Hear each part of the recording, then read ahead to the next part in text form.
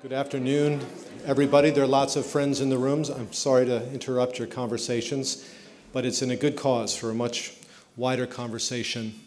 My name's Tom Banchoff. I'm Vice President for Global Engagement here at Georgetown and Director of our Berkley Center for Religion, Peace, and World Affairs. I'm also a professor in the School of Foreign Service, which is relevant in today's context. It's great to see so many friends and colleagues, faculty, students, staff, senior administrators, members of our wider Georgetown and DC communities, here this afternoon to celebrate our dear colleague, friend, and companion of so many years, Carol Lancaster. And Kurt and Doug, it's particularly wonderful to have you with us this afternoon. We'll have some time together to talk about Carol, to share reminiscences, but we'll really be focusing on some of her passions. And I think she would like that. We'll be focusing on her intellectual passions, on her policy passions, about what mattered to her, and about what continues to matter to us. Our topic, as you know, is development, diplomacy, and gender. Three areas, intersecting areas of Carol's interest and passion, areas where she made tremendous contributions here at Georgetown, to the foreign policy of the United States, and to the wider world. Now, I think the arc of Carol's impressive career is familiar to most of you here. She graduated from the School of Foreign Service in 1964, went on to a PhD at the London School of Economics in 1972, and then served with distinction in the State Department, rejoining our community as a faculty member in 1981. She was then pulled away to government service again and worked as Deputy Administrator for the U.S. Agency for International Development from 1993 to 1996. And then we got her back. We got her back as a scholar, as a colleague, and when she took over in 2010 as Dean of SFS, as a hard-driving and passionate leader here on campus. That is very much just a shell, just a framework, and it's very exciting. We're really going to have an opportunity this afternoon to fill it up with life through recollections and reflections, the sharing of four of Carol's friends here at Georgetown who can speak to her wonderful legacy firsthand.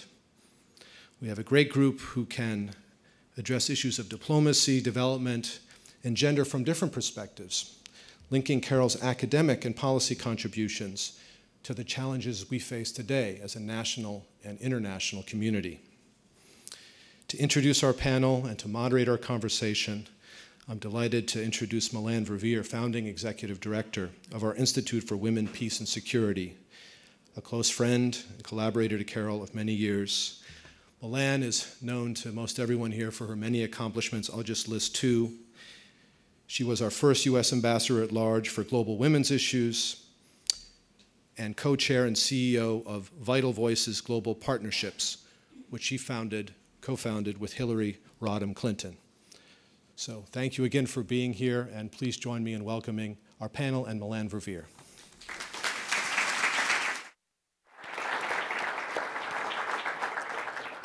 Thank you, Tom, and a special welcome to everybody. You know, to say that Carol was passionate, anybody here who knew her, it's probably an understatement. But hopefully we can touch on some of those passions today. As Tom said, I like the way you phrased it, that she was pulled away to government from time to time. I first met her when she was the Deputy Administrator at USAID, and we've got a contingent of folks who worked with her there, and hopefully they will add to the reflections that we make up here, as well as others who cross paths with her in very significant ways in these areas. But our panel today also represents three very distinguished careers in government service, either at the State Department, as in the case of Ambassador McHenry, or at USAID, as in the case of Steve Radelet, as well as other assignments, and the World Bank, as in the case of Katherine Marshall. So before we engage in the conversation or the personal reflections, let me introduce each of them to you, just in case you may not know them. And I think your conclusion at the end of these introductions will be how fortunate that we have them all here at Georgetown. At least we continue to have you, right, Ambassador McHenry? So Ambassador McHenry has had a very distinguished diplomatic career.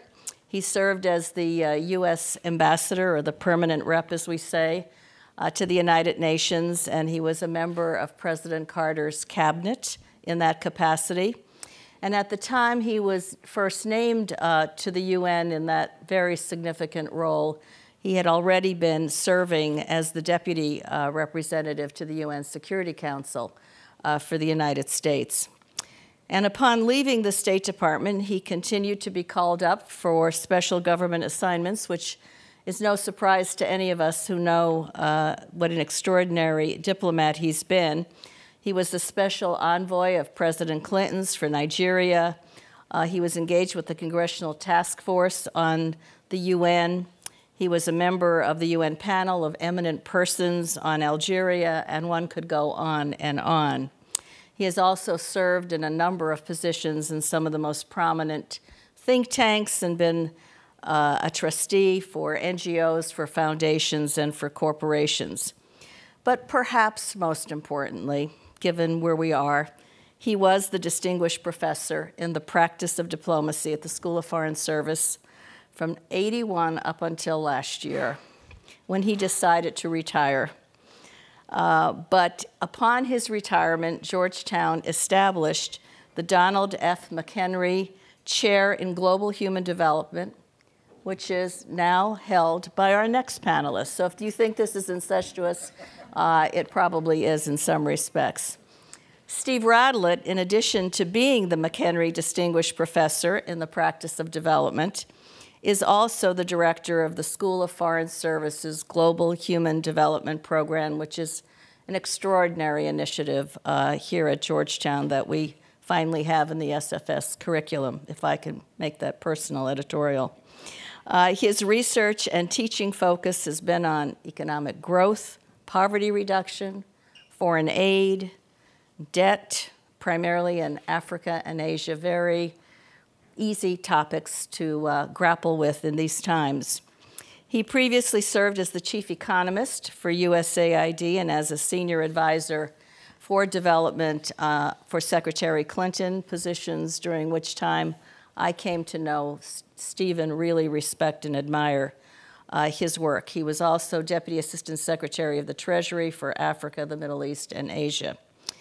He's served as an advisor to ministries of finance in several countries, and perhaps most importantly, he's a key advisor to President Johnson Sirleaf of Liberia, whom I saw fairly recently, and the first thing she said is, "Give my best to Steve." So he does great work for her. And he was a volunteer in Western Samoa with his wife for the Peace Corps, and she today is the head of the Peace Corps. So we're happy about that. And our third panelist is Katherine Marshall, who is a professor in the School of Foreign Service and a senior fellow at Georgetown's Berkley Center. She, too, has had a very distinguished career in international development, focusing on issues confronting the world's poorest nations. For more than 3 decades, she was involved in a range of leadership positions at the World Bank, mostly focused on Africa, with key assignments as country director in the Africa region, working on the banks and social policy issue, governance issues during the East Asia financial crisis. She also engaged extensively on Latin America. I first came to know Katherine during her work at the bank on her role of women and issues of values and ethics, which were fairly new issues at the time that the bank was undertaking. And then at the World Economic Forum, where she is a pillar in the work she is doing on the Council of 100, an initiative of the World Economic Forums to advance understanding between the Islamic world and the West. Again, a very big challenge for these times. And she has also been involved in the creation of the World Faiths Development Dialogue, issues that have only grown in importance over the years. So with that, let me just note that Georgetown is extraordinarily fortunate to be able to claim all of you. And with that, also let me say, Ambassador McHenry, let me call you Don. let's begin with your perspective on Carol's work, her impact on development, and particularly diplomacy, and here at Georgetown. Well, Carol had one of those remarkable careers for Washington. She had been in the private sector in terms of NGOs. She was on the Hill. She was in the State Department. She was in the think tanks. She knew this city extremely well. And she used that experience, particularly her scholarship, in terms of her own analysis of not only what needed to be done in terms of development, but she had a very good sense of how to do it. You saw that here at Georgetown. Carol moved from spot to spot. She was, when I called her in a note to you, she was our utility infielder. But she never acted like a caretaker. In each of those positions, she called upon that experience which she had attained over the years to move her ideas, her vision in terms of development further, whether it was education or global human development or trying to get more minority students in the MSFS program. She was a tiger at it. And once she decided it was going to be done, it was going to be done. We're familiar with that. And on at least one occasion, I'm on record as saying that I expressed some doubt to her about something she wanted to get done. You're a brave man. But in the At least end, one occasion or only one occasion? well, one stands out. And it was, in the final analysis, done in terms of the Global Human Development Program. I think one of the reasons that she was so successful in all of these things is that, A, she wasn't sold on herself, and B, she came to be very pragmatic in terms of aid, for example. If you read her writings, she traces all of the rationalizations given for aid over the years, whether it was security or women or whatever, and or helping American agriculture. And she got to the point, I think, where she concluded, I don't care what the rationalization is, these are the programs that I think we need to do in order to get something done. Call it what you want. Mm-hmm. And I think that was a key contributor to her success whether in government, as an educator, or as an administrator. And it was the approach that she had, which, as I say, she wasn't sold upon herself. I can continue here. There were two more points that I wanted to make about Carol. Or one more point. And it's one which may come or did come to me as something of a surprise. As most of you know, Carol had already indicated that she was going to give up the deanship in the School of Foreign Service. And she had done that before she became ill. She looked forward to returning to writing and more time for teaching. I had a chance to speak with her, and at that point, at a point when she was clearly terminally ill. But Carol still had a spark. Carol still was talking about the research that she wanted to do. And I thought that research was going to be something more in the aid theory and development, and surely it would have included that. But I was surprised. because I came to know still another element of Carol, which I think contributed to her success and her philosophical outlook.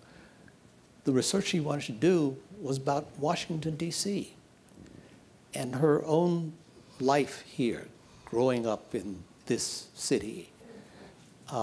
And it would have been, I think, and I hope it will be, interesting to see how much her experiences in this city contributed to this outlook, which was at once provincial, but also very, very worldly, and reflected, I think, in her scholarship, certainly in her approach to her colleagues, and her constant searching for ways to improve the cadre of young people who would go out and engage in development. I think that point on Washington is so true, because any of us who talked to her in those last months, she was determined she was still going to finish her book on Washington. And she had a love for this city, and the fact that she grew up here as something that made a big imprint on her, and perhaps in the ways that it manifested itself that you just said. Yeah. Steve, you in many ways in your current position fulfill one of Carol's dreams, which is to have a global development program here at Georgetown. And I remember in the years when I was working in the White House, I had an assistant who was a graduate of the School of Foreign Service. I had a tendency to hire Georgetown grads whenever I had a chance. And she used to bemoan to me constantly that here she was now working on development issues with the then First Lady, and she'd never taken a development course at the School of Foreign Service. And we have come a long way. This seems like it wasn't that long ago. So talk to us a little bit about both her imprint on development and policy, and then the huge difference she made here at Georgetown in this respect. Thank you. I'm really happy to be here and thrilled to be on this panel talking about Carol, and wonderful to see Kurt and Doug and so many people that love Carol. I first met Carol in 1991, actually, before she joined USAID. I had just finished my doctoral dissertation work up at Harvard, and I had been doing a lot of writing. I'd lived in sub-Saharan Africa for a couple of years, and my work was at the intersection of economics and politics in sub-Saharan Africa around stabilization structural adjustment programs. And I wrote a paper that she seemed to like. We were at a conference up at Harvard. I was speaking. Afterwards, we were at a crowded reception around the bar, not surprisingly. Very crowded, people pushing around, very little space. And I'm standing there, and I get this, it's very crowded, I get this poke. I turn around. I'm Carol Lancaster. I really like your work. I want you to write a chapter for a book I'm editing. She's pointing right up at me, and I'm just, okay. So I learned immediately that that was the right response with Carol. So we started to work on that. The book actually was never written or edited because she then went off to USAID in part of her many iterations back and forth in the policy world and academia. But that was my introduction to Carol, and I will never forget it. She had a huge impact intellectually and scholarly on how we think about foreign aid, because she went right after an area which is so critical and that people don't think about very much, which is the intersection of politics, institutions, and economics. And scholars tend to do economics or politics or institutions. And Carol's great contribution was to look at the intersection of all of those. She wrote or edited, I think, at least 10 books. I came in this morning and looked up on my shelf, and within about 2 minutes, I pulled 4 of them off my own shelf, which have been very influential to me, that she wrote over the years. Aid to Africa, So Much to Do, So Little Done, which I think was about 1999. Transforming Foreign Aid, U.S. Assistance in the 21st Century, which is a short book and one that I have read and I underline, and I use passages of this actually in my textbook because it is such a good overview of U.S. foreign assistance. George Bush's Foreign Aid, Transformation or Chaos, and I think the answer is both, actually, generously. She had fun, maybe fun isn't, she had fun writing this book.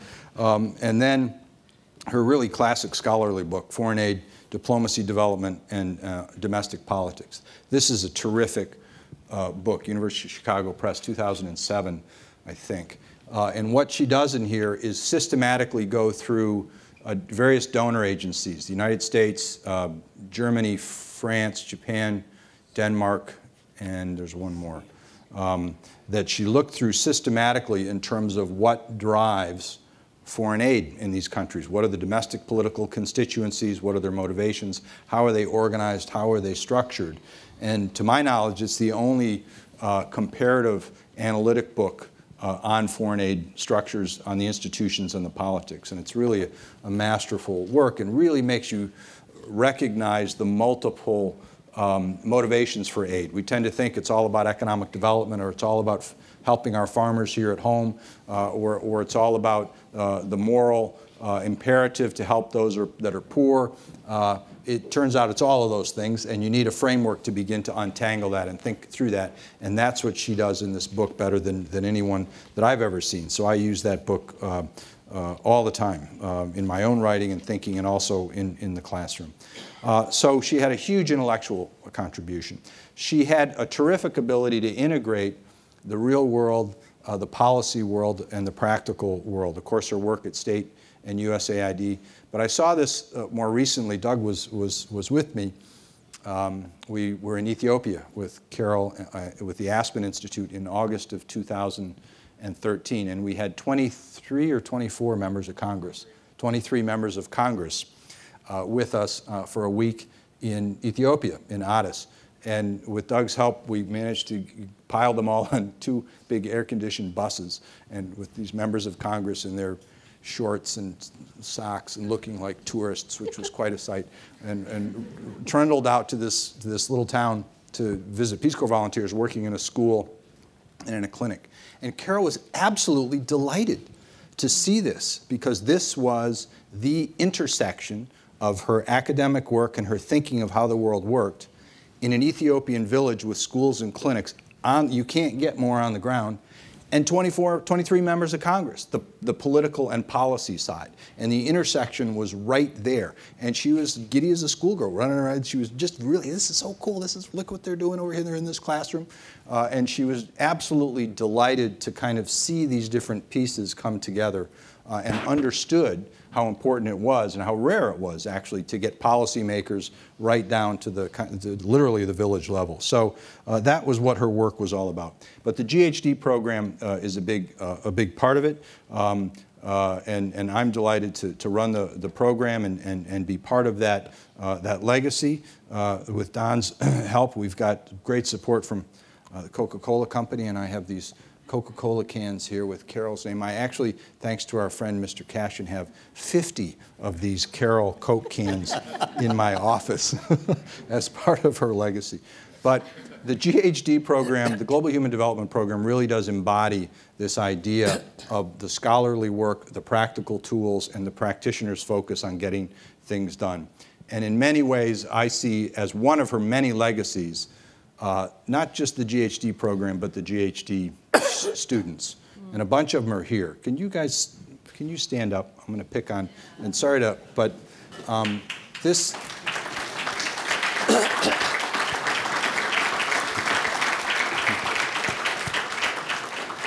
so the program is not really her legacy. These students are her legacy. I think of myself partly as her legacy because I learned so much. But everything that these people do in their career will be traced back to Carol and what she did here and the programs she set up here and the tools and the resources that are available to them as they go out and do the great things that they will do in their career. And that is really her living legacy, which is what the GHD program is all about. at a personal level, you know, Carol meant a lot to me from way back those many, many years ago. But few people that I have come across embodied the courage, the tenacity, the scholarly curiosity, and the ability to just welcome everyone and treat everyone with incredible respect that I saw with Carol.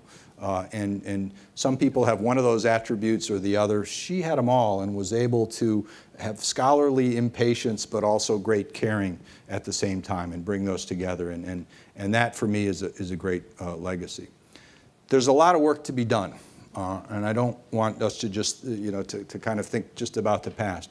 Of much of the work that she has started. There's a huge amount of work to be done on development. There's still 1 billion people in the world that live under $1 a day, and there's still 6 million children that die every year from preventable diseases and many other things. It's a lot better than it used to be, but there's still a long way to go. Carol's passion on working on foreign aid agencies are better today because of the work she's done. When I was at USAID, her thinking was clearly making the organization evolve in good ways. But there's still a long way to go. Her vision of making aid programs more effective in fighting poverty and fighting hunger has come a long way, but there's still a long way to go. And Carol broke a lot of glass ceilings over time in many, many ways. She was a pioneer. Actually, she broke a lot of cement ceilings, I think, too, along the way. But a lot of those ceilings are still there. And the issues of women and girls having the opportunities to go to school, to have health care, to be fully incorporated into political systems, to have the basic opportunities that they deserve for themselves, but also to better society, have not yet been realized. And so much of her work remains to be done, and I think it's up to all of us to find ways to continue to carry that work forward. Thanks. That's great. So, Katherine, Carol always used to speak so fondly of you and the fact that you were at Georgetown. And you talked and worked with her on a range of issues. I mean, the most eclectic portfolios, I think, from Latin America to religion to so much in between. Give us some sense of how you and she related to each other and what you were trying to do here and what her interests were. Oh, I have the sense that Carol is very much here and wanted to speak first a little bit about the issue of friendship and the personal side. I remember actually the glee in her eyes when she said that Melanne, and then at another point Steve, had been somehow captured. Because they were captured coming. is a good word, because in her mind they were victories that she had made happen. Coming to Georgetown. But one thing that we had not mentioned, but which I think is implicit in everything that's been said, is her deep commitment to students and her love of teaching. And that was my most active engagement over the last couple of years, was teaching in the Global Human Development Program. And there you saw Carol in full color, where she was pushing the students, as I'm sure all of you will attest. We had fishbowl sessions where everyone critiqued everyone else and where we were working on presentations. And as she kept saying, I want to push you further, push you, so that you do what you don't even know that you can do. But I think this love of students and commitment to teaching is one of the important things.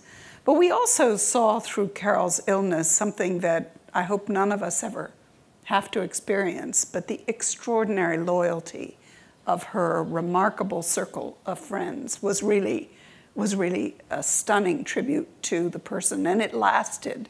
It wasn't a flash in the pan. People were deeply committed, all of us, to doing everything that we could. And it was a testimony to the diversity of her friends. They came from all over. We had messages from people that you would never have expected. And I think we all still celebrate and live with her quirky sense of humor, her funky necklaces, all of her many different elements of curiosity hunger and energy, and as you said, Steve, her courage and her intense commitment to doing things. I think she was really an example that women can do almost everything, and she would never have accepted that something could not be done. And I think that's a characteristic. She would have been, I think, thrilled that we're having this event today, right after Hillary Clinton has announced her candidacy. And I can just imagine the wheels spinning on what lies ahead.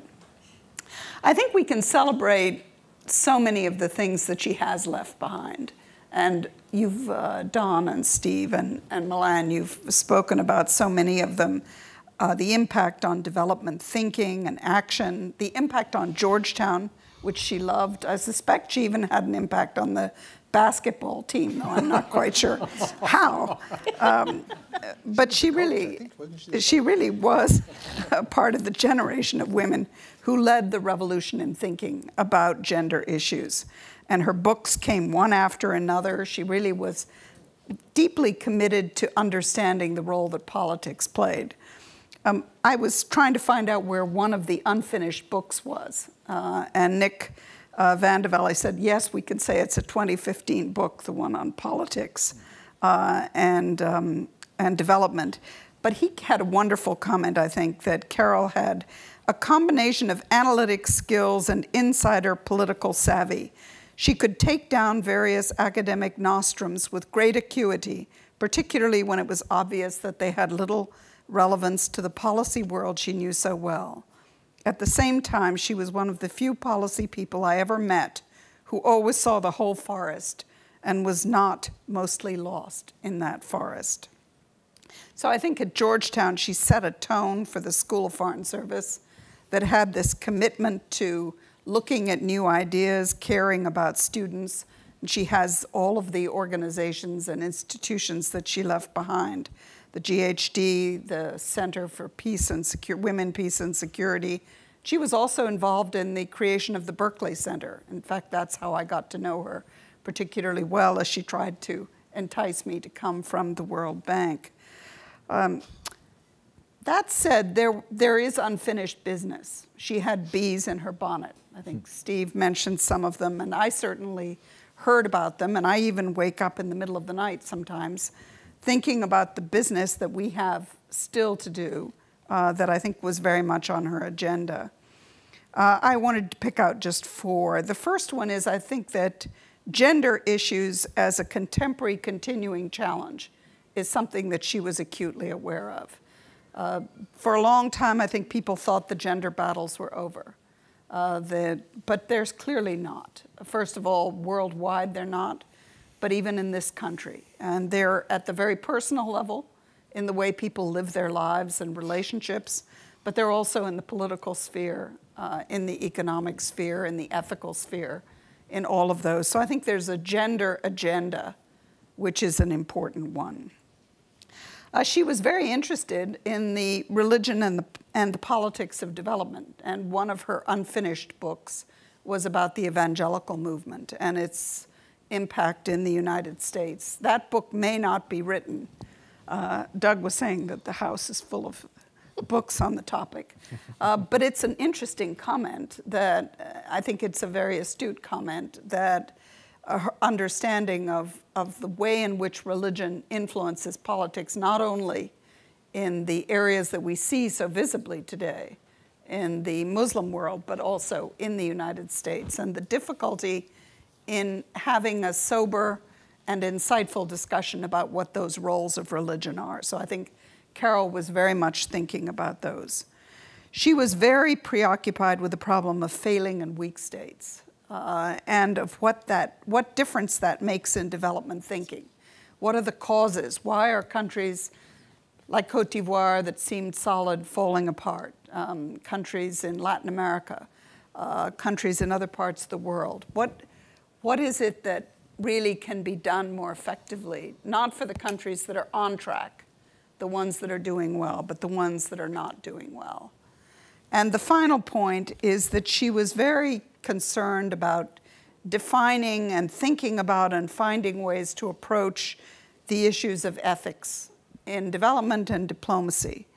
And she thought that Georgetown should be known as the place where the most cutting-edge thinking, the most courageous thinking, the most out-of-the-box thinking about these ethical questions is at the fore. And that was something that she had various discussions with a number of us, and it is, I think, one of the areas of unfinished business.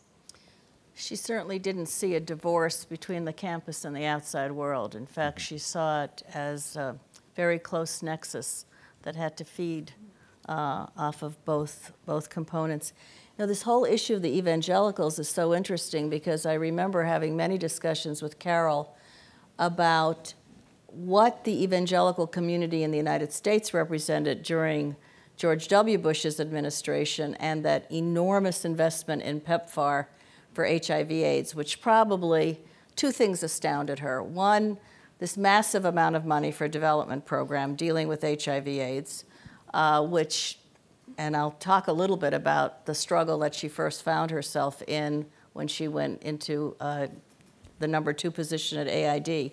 So that, plus the fact that it was largely contributed to by a community that was, at least in policy circles, not viewed as central to development, and yet had this enormous political influence that unleashed a tremendous impact on development. And that, to her, I think, was something worth teasing out and figuring out what more is there here that we could work together on, because she was, to a great extent, as you've heard, somebody who brought people together. I just want to add a few points from my own experience to what our colleagues have said. One is, I'm not sure many people know what a pivotal role Carol played in the early part of the Clinton administration. She had been appointed in '93, and it was at the same time that USAID was tremendously under the gun. And in many ways, she was instrumental in an inside way in saving USAID, because there was a great desire for the peace dividend. Why do we need to be spending the kind of money we've been spending, as though we were spending a huge amount of the federal budget on development, which we know has never been much more than 1%, if that. And at the same time, there was this tremendous political pushback from Capitol Hill, led by Senator Helms at the time, to really move AID to the point where it would literally not exist as it had. And Carol, being Carol, knew she had to do something about this. She was not exactly satisfied with the way the leadership of AID was able to get in there to make those fine political arguments to get the president to do the right thing in the end. And so she decided she would take the cause on, and she would call me. I was working for the First Lady at the time, and she would say, I have a very important memo. We've worked hard on this memo. It lays the case out, but none of us is sure anybody in the White House has seen it. So I'm going to get it to you, and the implicit message was, and you're going to give it to the First Lady, and she's going to give it to the President, and we're all going to save USAID. And pretty much that's how a lot of the key arguments for saving AID at the time, you know, were made. USIA went out of business as we knew it and became part of the State Department, but not AID. And AID was the first candidate for that kind of merger. So Carol, again, you know, nobody put this in her agenda. That's not how she was. She really believed in this institution that she now was playing a pivotal leadership role in, and by God, she was going to figure out who her intermediaries were in what she could do. The second point I want to make about her is one that Katherine especially made, and Steve made it in a way as well, and that is her understanding of the pivotal role that women play in development, not just as beneficiaries, but also as agents of change. And she made a very early trip. It was really the first solo trip that the First Lady had made on her own. to South Asia. Carol was part of a very small delegation.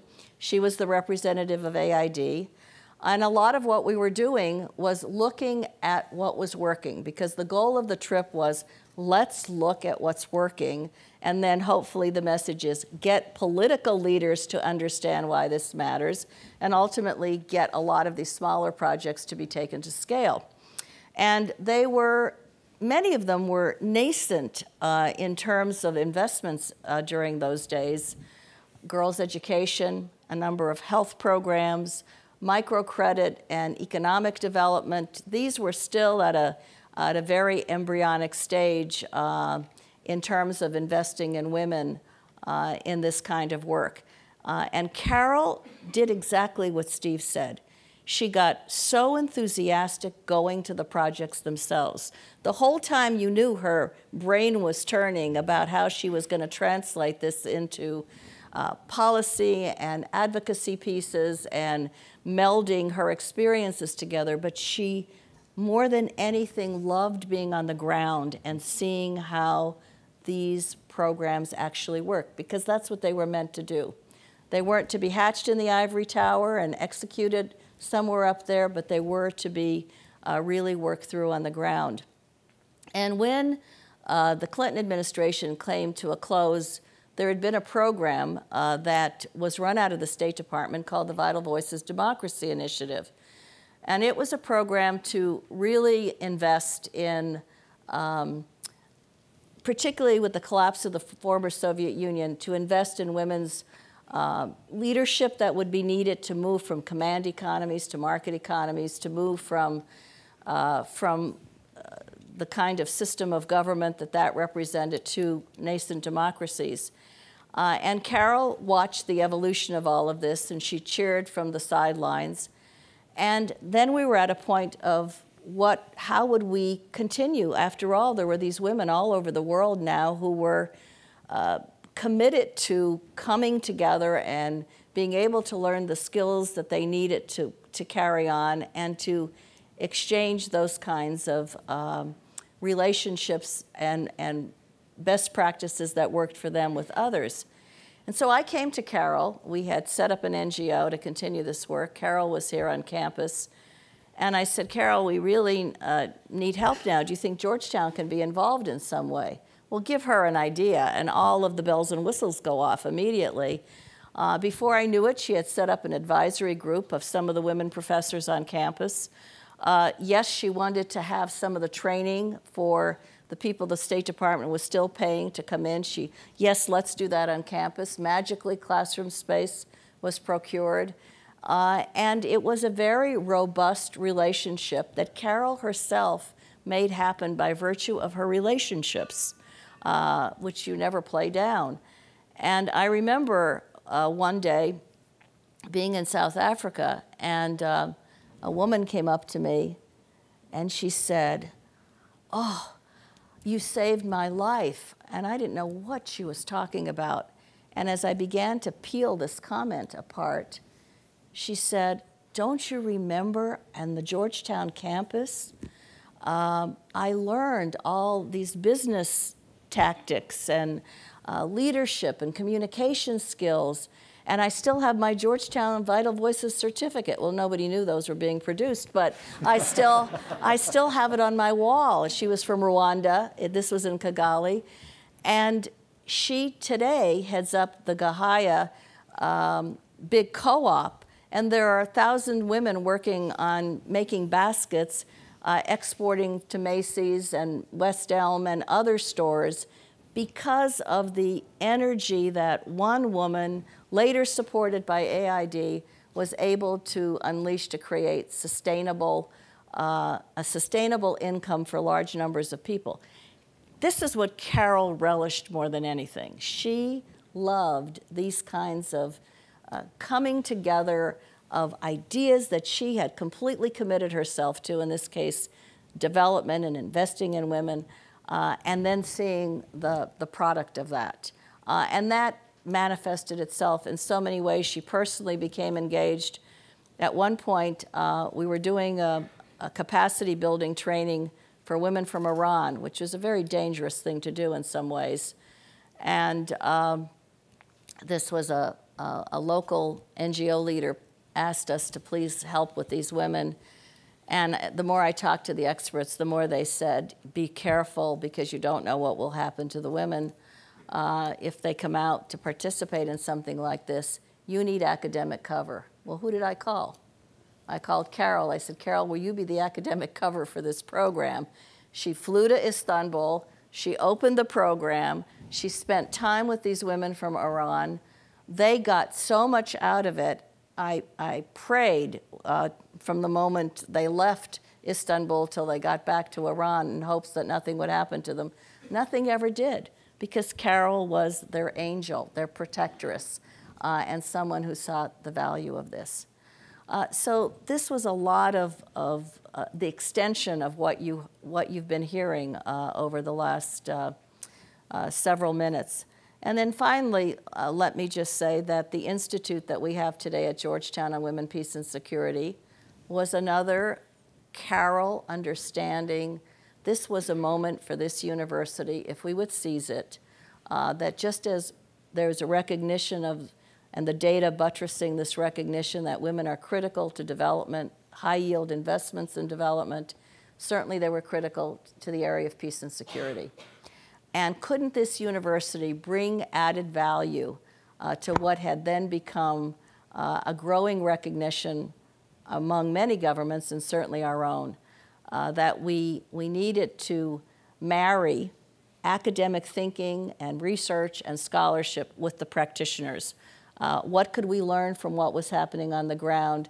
What could we do to really begin to make the case in terms of enhancing our diplomacy, enhancing our development work, and our military operations as well?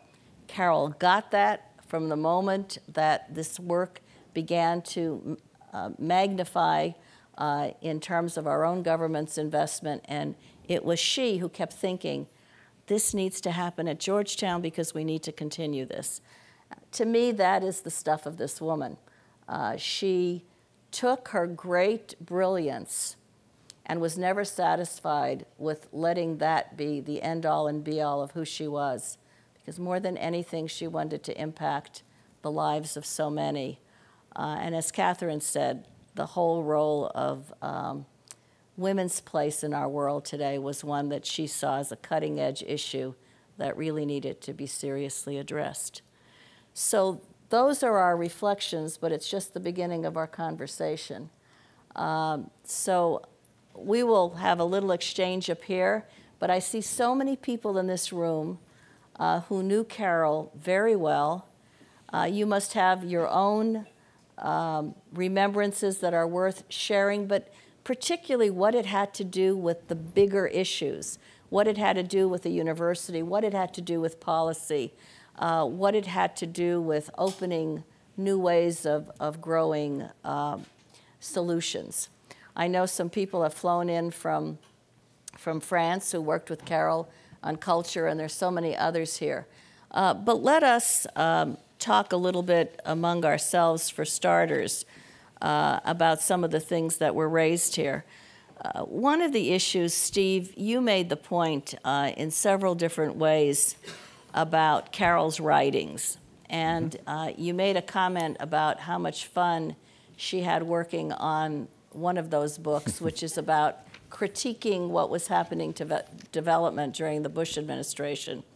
At the same time, she later grew to understand what PEPFAR actually was able to achieve, as well as MCC. Right. She wasn't there in the beginning, the Millennium Challenge Corporation.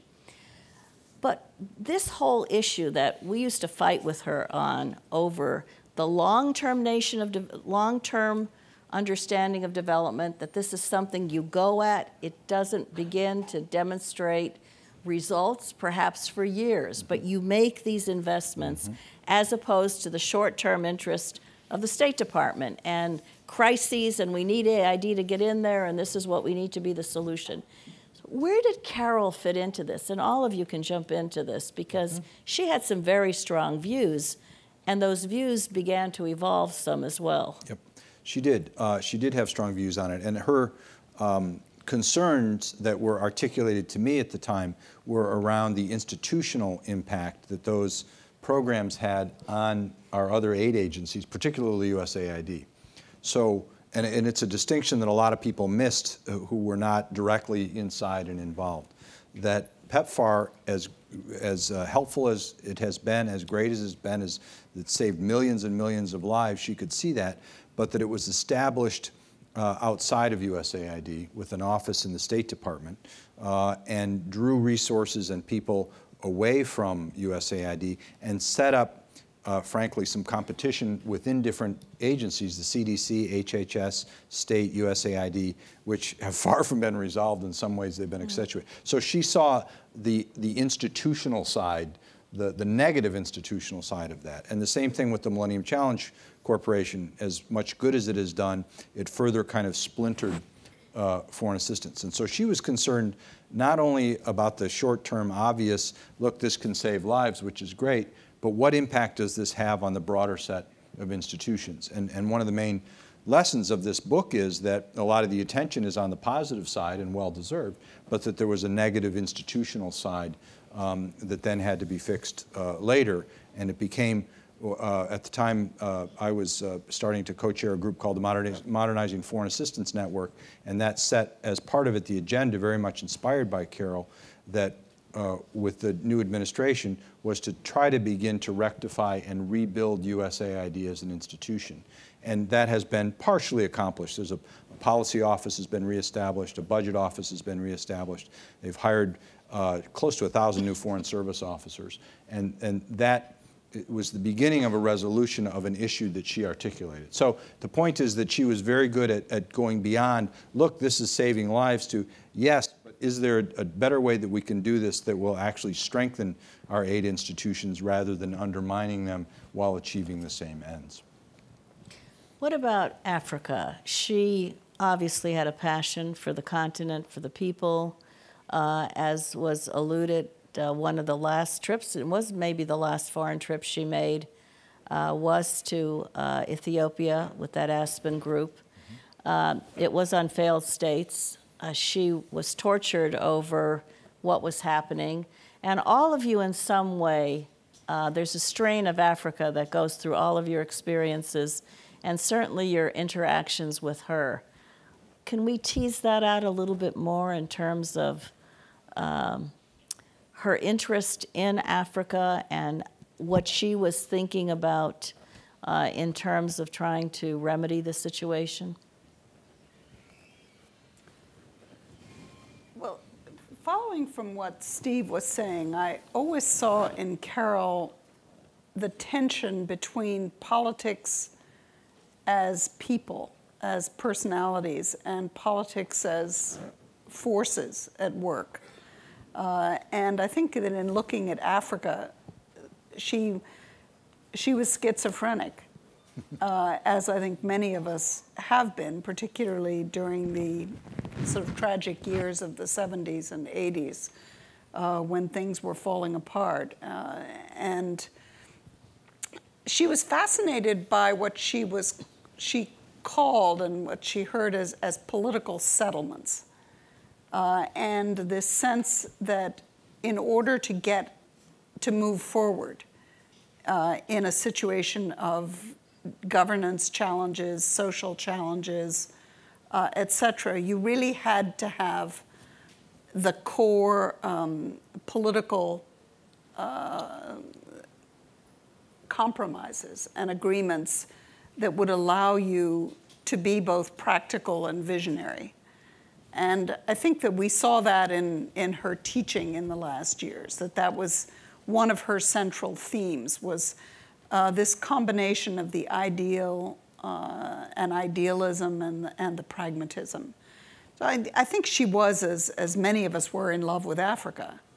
And I think she saw, as many people fail to do, the extraordinary diversity of situations in the continent. I don't think she would ever have fallen in the trap of coming up with a single recipe or a single solution for a diverse continent. But it was, I think, what she was really groping towards or grasping for was this sense of how do you make the politics work in ways that are consistent with the better angels, the instincts and the directions that we want to move in. I always had the feeling that Carol didn't spend that much time on the politics of Africa in terms of her own view of development. It was that in the long term you can't really build unless you do something with these fundamental problems, the role of women and disease, the impact of the environment. And it seems to me that to the extent that I remember her talking about these areas, she could be remarkably critical of institutions. And she could also be, at the same time, she could attack some sacred cows. For example, Carol could be scathing in some of her criticisms of those organizations which delivered aid, the NGOs, for example. I remember at one point she talked about not just having to deal with the Congress or the bureaucracy in the State Department, but how little attention was paid to some of those who influenced not only policy, but the delivery of policy and delivery of aid. Mm-hmm. So it seems to me that, sure, she was concerned about governance and I'm sure disappointed in some of the developments that she saw in terms of stability. But she was under no illusion about what had to be done in order to create conditions for the development of governance. Mm-hmm. And I think that's where emphasis was. Mm-hmm. Steve, do you want to add anything? Well, she really focused on institutions, as Don said, at a time much earlier than many people do. And people in development now talk a lot about institutions. Institutions rule. Institutions are the only thing that matters, which is a little bit of an overstatement. But more than a little bit, but years ago, she was talking about institutions and the underlying importance for development in Africa, and saw the growing distinctions within African countries of those that were beginning to work towards strengthening democratic institutions and other institutions and those that were not, as a fundamental driver of some of the differences in development. And she had that insight, I think, way before most people did. So. No, none of you has mentioned the Qatar campus, and she made many a trip there because of the School of Foreign Service. She was always mentioning it to me about her latest trip and her extraordinary positive impression of some of the students and the potential that represented for that part of the world. And Islam, of course, is dealing with a crisis within Islam. Katherine, I don't know, you may have been closest to her on these issues, but can you give us any understandings of what she was thinking, maybe as we look to the future, thinking more about what could be done on that campus, potentially what it could lead to? I think the crisis of within Islam, as you say, and the outbreak of violence and trying to understand it was very much one of the bees in her bonnet in the last couple of years that worried her. And she went round and round what it was that we needed to understand. The notion that we really need to work towards a basic understanding of religious literacy, for example, as a part of thinking about education for development and education for diplomacy, I think grew in part out of both the political antennae that she had on the evangelical side, but also the sense that these issues of tensions, we had a session this weekend on the Clash of Civilizations 2.0, In other words, revisiting what the significance is of those issues. So you're right that she was fascinated by the Doha campus and enjoyed her trips there and talked a lot about the students and saw that very much as one of the doors into having a better understanding of those issues in that part of the world. We talked some about not just looking back, but looking forward in policy as well as forward here at the university. What were those key areas? I mean, she obviously now has the GHD program. It's blossoming, and there's so many other, ways that she hijacked us from other projects to get us here to do the kinds of things she thought would make a difference. What was the unfinished business she saw on campus? I'm laughing.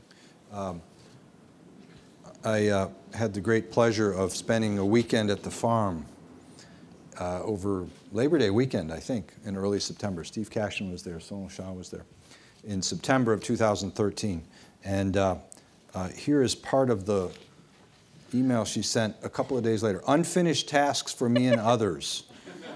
And this is only the first couple of pages. So she saw many unfinished tasks around global human development and about certificates in many different areas in vulnerable and weak states, global health, a business skills option for undergraduate to BSFS students, strengthening the Institute for Women, Peace and Security, getting the Institute for Study of Diplomacy going, hire a new director, which has been done,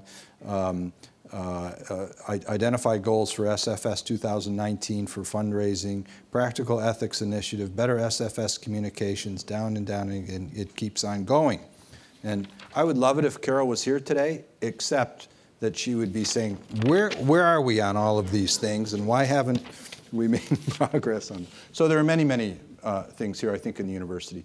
One of the things that I think we need to do, as she was so great at integrating, thinking about economics, politics, institutions, we need to do an even better job of integrating our work in development. That's moving forward in many ways. And we've got some terrific people working on different aspects of development, and we're beginning to work together in many ways. The Global Futures Initiative that Tom is running on development this semester is a step forward on that. But I think, I'm certain that she would want us to find new ways of getting the economists and the political science and the health people and others to work on these issues going forward. And I think there are many things I could talk, but I think that's the one that I would focus on, that she would want us to do, is to strengthen the pieces that we've got, but to make the sum greater than the individual parts. And you will be sharing that memo with the new dean? Exactly. As soon as Jim tells me who it is, tomorrow morning. Carol was very patient in terms of unfinished tasks. Was she patient with you? Well, she wasn't patient with the rest of us. But there was just a reference to the farm, and she and I shared a hobby of old houses out in the same neck of the woods, and you had to be patient in dealing with these old places, and we used to exchange views about the latest disaster. She was so eclectic in her interests and passionate about all of them. Let me end this session before we move to our audience with a question to each of you, the same question, and it's very tough. If you had to pick one major, impactful contribution of Carol Lancaster's, whether in terms of her impact on policy or her impact here, and if you want to cheat, you could do one of each, but what would it be? Well, since you said I can cheat and do two, because there are immediately two that came to mind. One is her intellectual work, best captured by this book on foreign aid, diplomacy, development, and domestic politics, which does this comparative work on the institutions and politics, and the politics both in receiving countries and the domestic politics. And there is no better book that lays out in a scholarly way the different drivers in different countries and what those mean. And for me, as I thought more about the drivers here of what's going on in Japan and Denmark, it made me learn, frankly, about myself and my own drivers, but also the United States drivers. So I think this is a terrific scholarly contribution. In terms of her contributions at Georgetown, you said that would be hard. It's easy. It's the GHD program. It's easy. I think I need two, too. All right. I think clearly her role as a pioneer in not only modeling but also thinking and pushing thought about gender issues was clearly one of the issues. I think she moved a topic that sometimes can be fuzzy and difficult towards much more concrete actions with institutes, vital voices, but also the personal example of overcoming so many challenges. And the other, I think, that really is one that still is a bee in my bonnet is this question of how do you make this focus on ethics into something that's lasting, real, and tangible? Because it's ethics, thinking about ethics and development and diplomacy is not a question of virtue. It's not a question of trying to make people behave better.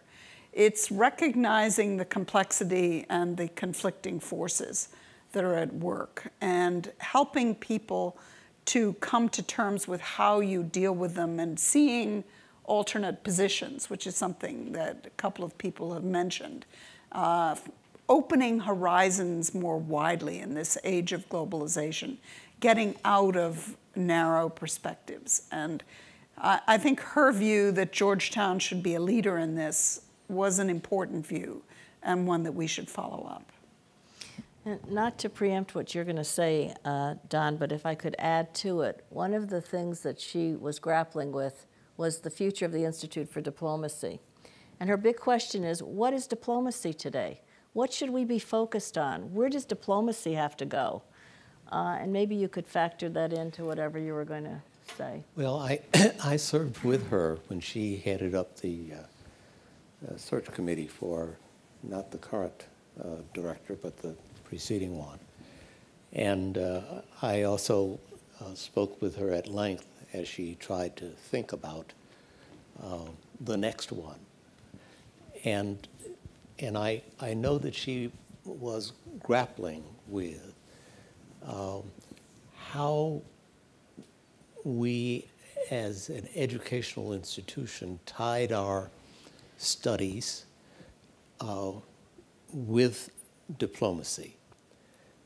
What did it mean, and what changes ought to be made in the institute and the institute's relationship with all of the other sections of the School of Foreign Service and the university, so that it was something that whose contribution was clear and was distinct. And she had wrestled with that in the earlier search, and she was still doing the same thing later on. She was just constantly questioning what ought to be done with the institute. I think I am sold on the idea of the global human development as her contribution, because I think in the final analysis, that is it encompasses so much of the development program, whether it is training people in theory, getting them out to deal with practicalities, practical experience, and reflecting on the intersection of those two. And I think that program is going to be one of her real contributions. But I think there's another one which she was just starting to toy with. And it had to do with how we integrated the various programs here on the campus. Whether the tail was wagging the dog in some programs as we created them, and sometimes thinking more of the money which would come in to create it rather than how we're going to coordinate it and integrate those. I think I had several conversations with her about that in the last year or so of her life, and I think what she started to think about, and which she, as Carol being Carol, started to pass around to others, is going to be on our plate more and more. More of the unfinished agenda. So, other questions from all of you, reflections, comments on any of this? Hi, I'm Jennifer Windsor, and I had the pleasure and the fortitude to work with Carol twice in my life. First, when I was special assistant to Brian Atwood when she was the deputy administrator. And Brian had a habit of just talking to whoever was in the room and telling them to do something. And so Carol and I would run into each other, both doing the same task that we had received from Brian. And Carol asserted very demurely, as you can say, that I was the special assistant and she was the deputy administrator. So we decided that we would have this end-run communication system where Brian would both give us our assignments and we'd run back to each other's offices, call each other, divide up what should have been the allocation of tasks, and then come back. So, and then I got to be her friend for 2 decades. And I know that Katherine said something about her friendship, and she was an amazing friend, and really, welcomed me literally into her family and in her house when I was hurt and needed some help, and really throughout the years. So I miss her friendship a lot. The second time I worked for her was when she convinced me that I should leave the NGO that I was headed and relax at a Georgetown position as her associate dean for programs, which really meant whatever Carol came up with that morning. And as you read that list, at some point or the other, I was either in charge of HR, toilet paper, the Global Human Development Program, hand soap, Institute for Women, Peace, and Security, getting better events, making sure everybody ate the food at the events. She was tireless, and we had one big difference, and that was actually how much we slept and when we slept. And I, for anybody that knows me, am not an early morning person. Carol would start, sometimes at 4:30, sometimes at 5, and she'd just churn out email after email. So you'd wake up and you'd look at your phone or your computer, and there'd be 20 emails with different tasks that you were supposed to accomplish that day. So it wasn't really, she kind of sold me on a job but it was a tremendous amount of fun. But she was constantly pushing for more. And she pushed me, and sometimes I didn't really appreciate it. But looking back on it, I think she understood this Georgetown, and she understood that this as an institution will respond to somebody that's constantly pushing and figuring out ways around it. She knew the politics of Georgetown, just like she knew the politics of how to use the White House during the aid times. So I think she would say to all of you that remain at Georgetown, keep figuring out ways to make this a better place. And I think one of the things that struck me the most about her illness, and it's right after she had her surgery, and I went to visit her at the hospital, and she was very, very upset about the Central African Republic and the atrocities going on. She had just been diagnosed with a brain tumor. And what she was really concerned about is, do you have your notepad, Jennifer? You work with Katherine Marshall. We have got to do something on the Central African Republic. We have to understand the nature of evil and how it manifests itself. So that's my lasting thought of Carol, which is, when faced with her own challenge, she immediately wanted to figure out how to deal with the larger world issues. Thank you. Thank you, Jennifer. Others? Barbara? Hi, I'm Barbara Turner. I worked with Carol at USAID. When she was the deputy administrator, I was working on the Eastern Europe program. You can imagine in 1993, working on the former Soviet Union countries and trying to figure out what was a sensible development, not political, but development program there. It was quite, to be honest with you, the political process in Washington, deputy administrators rather, are appointed by the president, confirmed by Congress, and often come in with lofty ideas of what they're going to accomplish and see the practitioners as the enemy in the bureaucracy. And Carol indeed was not that. She immediately embraced us. She reached down to me, who I was just on a task force as the deputy leader of the task force. And that time, the administration, prior to the Clinton administration, the former Soviet was seen as a short-term problem. There was no bureau created for it or program. It was simply a task force. Carol saw that that made no sense. A bureau was created. She pulled quite a few practitioners, including me, up into a position of the deputy assistant administrator of that bureau, so that she wanted to make sure that we had a sense of policy and practical together. But we were a little afraid of her because she was known for Africa. The former Soviet countries, not exactly like Africa. Actually, in many ways at that time, it was worse in terms of its institutional capacity and a number of other things, but it wasn't exactly Africa. And so we were very nervous that she would come in and not really understand how to work in that region or take us off on some other tangent than what we had determined to be. But indeed, she spent a lot of time with us, grilling us, asking us really solid, good questions. She studied hard. She learned a lot about the countries, the politics. She worked with the White House and the State Department to understand it. And even one day she announced to me she was going to learn Russian. And I thought, oh yeah, right, I've been studying it for a couple of years. I can barely say good morning. And she's got a full-time job with all of this, and she's going to learn Russian. But actually, she learned Russian. She was somebody who at first kind of feared and kind of shook in your boots a little bit when you had to go in and face her. But her questions and her issues were always good.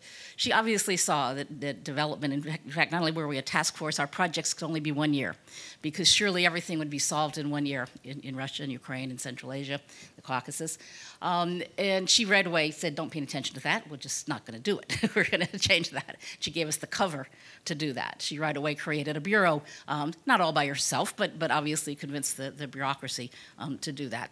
She pushed us hard on privatization issues to make sure that we weren't privatizing for the oligarchy, but in fact, how are we doing the small little shops? How are we focused on that? What were we measuring? How were we doing that? Constantly, she made us think about what we were doing. She pushed us really hard on women's engagement. And while gender had been for a long time something you check off the box, we had not really addressed it in the kind of policy sense that needed to be in a male-dominated society in the former Soviet countries. And so she was constantly looking for opportunities to identify with women technocrats, to use some of the university cover to connect and give more empowerment to women in the process. And she really forced all of our practitioners to think about that all of the time. I just wanted, reinforcing that better than almost anyone I've worked with, she did indeed embrace, pull up, and promote the practitioners. She sent some of us on trips with the White House. Very seldom that a career employee ever traveled with the president or first lady, but Carol put some of us on those trips, had confidence that we would have something to offer rather than just the president's political appointee. Not just, but rather than the president's political appointee.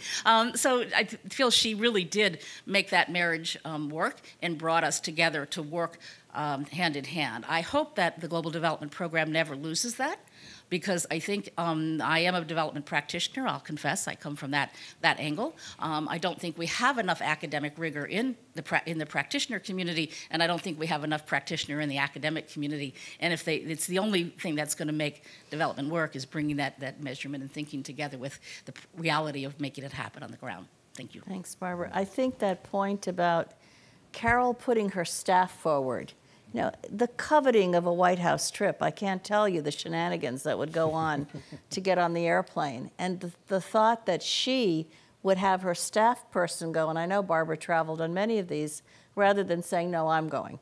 And it's the same kind of investment in the students. You see that same magnanimous investment in a way because she knew what it would lead to in terms of the future. Others? Yes, Jim?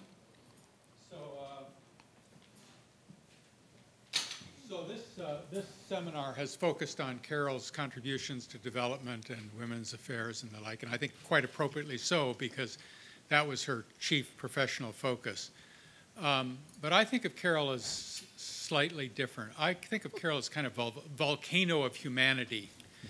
And I could well imagine Carol as the Barbara Mikulski of Anacostia, or as the Coco Chanel of jewelry.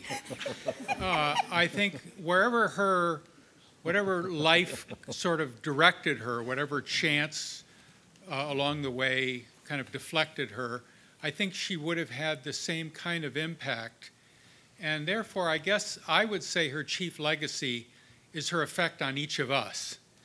That I think of Carol as somebody that is a kind of goad or reminder of how little I'm doing and how much more I could do and how much I could do it better with a greater sense of generosity, of commitment, and of energy. And I would say that's the reason everybody's in this room.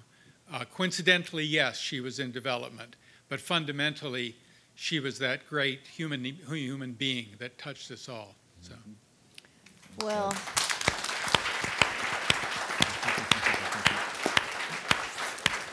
you know, Jim, I don't think anybody can top that. So we will continue this conversation over the reception, and I know everybody's got their own stories, but I think in the end, Jim hit the nail, which is it was the person that she was, and she was an extraordinary human being. So thank you. I just wanted to tell you how, coming from France, so hearing about this conversation, we decided with my friend Anne to come from France just to be with you. And so we had the pleasure and the honor to work with Carol on a book about multiculturalism and diplomacy. And so I was working in the Prime Minister's services, and I met a lot of great minds, and and I just want to read you a paper we brought for the family because she was working with us about this subject. So, and you will see how wonderful it is, the way Carol is entering in a questioning point. So, you will forget my accent. So, here we are. I am trying to think very broadly, out of my usual boxes, of how what I write can be helpful to you as you reach beyond analytical horizons. For I am not sure what, but suspect some revealed mystery of how people from very different places, cultures, life experience, classes, languages, communicate, or do they? And can we really know? This, I remember, is your life passion as a Basque, and you know how important for Basque it's important to come here, because, so, in a world of no-Basque, a minority? So she was asking. In a world of majorities and other minorities. And then, so below are some thoughts based on my own life experiences of talking and living multi. I wonder if they will be useful. See how. First, a word about me, and then I will ask the family if we, because, so it's Thank Carol. you so much. So.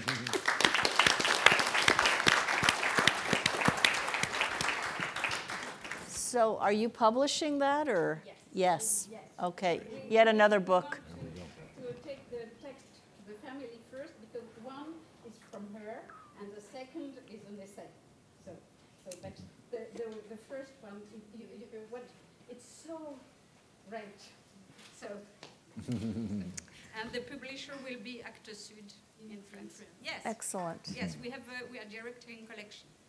Excellent. Well, thank you for coming, and to all of you as well. And now to share some more reflections and good conversation and thoughts about this amazing giant who was among in